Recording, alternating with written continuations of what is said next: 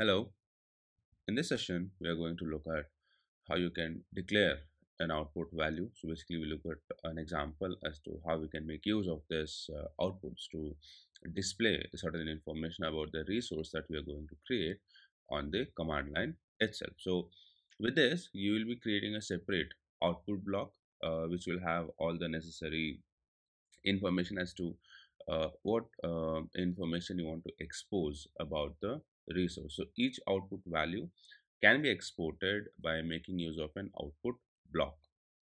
Now here, if you see, this is how we declare the output block. So here I'm creating a resource block, and here I have an output block. So we make use of the output keyword, and then we are using a name, a label name, and then finally what value you want to return. So the this is basically what this defines your output block.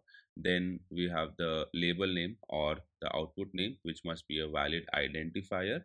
Now this is what will be displayed to the user. So when we create this infrastructure, you can think of this as a variable name. This is what will be displayed to the user, and we can use this to access the value. And right over here we have the value that needs to be returned. So here I'm calling this resource. So you can say AWS underscore instance dot example underscore server, which is this, and then I'm telling return the private IP of this resource. Likewise, if you want to return the public IP, this will be public underscore IP, right? Now the value argument, so here this value argument, it takes an expression whose result is to be returned to the user. So this is where you will be defining what do you want this output block to return. So what value do you want to return? Now in this example, the expression refers to the private IP attribute exposed by this AWS underscore instance resource block. Now, in this output value, any valid expression is allowed as long as it is going to return the right value. And outputs are rendered when Terraform applies your plan. Running Terraform plan will not render the output. So here, if you run the Terraform plan command, your output will not show anything. Your output will show the value only when you run the Terraform apply command. That is when you create the resources. So let's say, for example, here I will define my provider block, and then let's create this in the US East 1 region, and then we'll have our resource block. So AWS underscore instance, and let's say outputs example, and we will give our instance type as t2.micro. We'll select the AMI. So here I have my AMI. Now I'm creating a resource over here. Now let's say I want to return the private IP or the public IP of this resource. So for this, we will be defining the output block. All right, and then you can give a label name or the name that will be displayed to the user. So let's say instance private IP. So this is user defined, so you can give whatever you want, and then the what value you want to return. Now I want to return for this resource, for this label name, I want to return the private IP. Likewise, I'll define one more output block, and let's say this will be the instance public IP, and again what value you want to return. So once again, for this resource,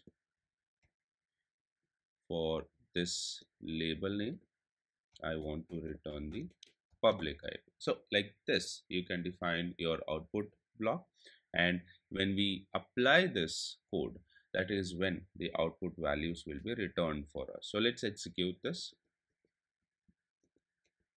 So here I will create a main.tf file, and this is our code. Let me save this. We will initialize the code.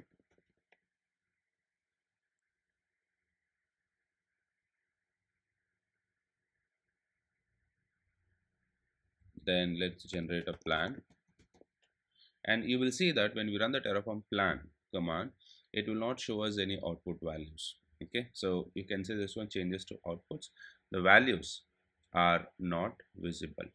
However, if you see this name, the label name, so this is same name that we have used. So this is user defined. Whatever you will give, that is what Terraform will use to display the values. Now let's apply this, and let's look at the values. So Terraform apply,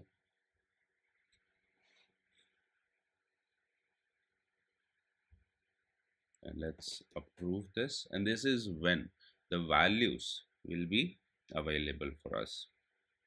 So basically this is how you can make use of your Terraform outputs. At any point, if you want to return certain values, or if you want to display certain values on the command line itself, all right, we make use of your Terraform outputs for that. Now you can expose any information related to the resource that you are creating. In this case, we are creating an instance, and we are exposing certain information about the instance. So here, if you can say instance private IP, that's a private IP. Likewise, instance public IP, and that's a public IP.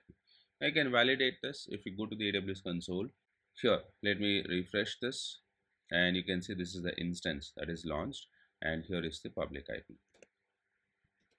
So you see this is 159, 126, 159, 126. So basically whatever the information we have about the resource, the same information it is displaying over here. This is what your Terraform outputs is.